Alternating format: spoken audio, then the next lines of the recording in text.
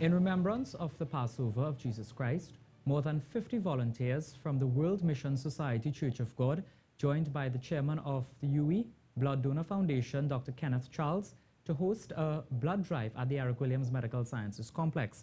The blood drive occurred simultaneously in different parts of the world today. More from Mahalia Joseph-Wharton. Member of the World Mission Society Church of God, Chantal Thomas, said the blood drive is all about keeping the feast of God. The Passover is a feast that is kept once a year. So this year it's April 18th, and the Passover is basically where Christ, he allowed us to receive eternal life through his flesh and his blood through that feast. So to promote the Passover, to spread the awareness of the Passover feast, we do this blood drive. It's the first year that the church is doing the blood drive in Trinidad. It's actually the 961st worldwide blood drive.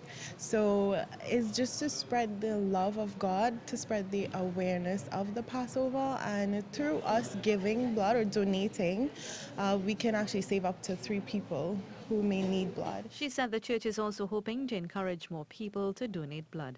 The culture actually in Trinidad, I guess, to Trinidad and Tobago is that when someone needs blood, that's when we give. Only when a family member is in need, we know we need blood. But sometimes it's kind of stressful because trying to find someone to give blood. So also it's to encourage people to start just donating blood without having it go to a specific person, but just donate blood. Dr. Kenneth of the UE Blood Donor Foundation shared other ways in which interested persons can donate blood. At the University of the West Indies, we have a blood donor foundation.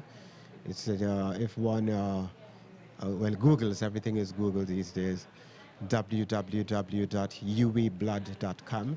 We give information there as well.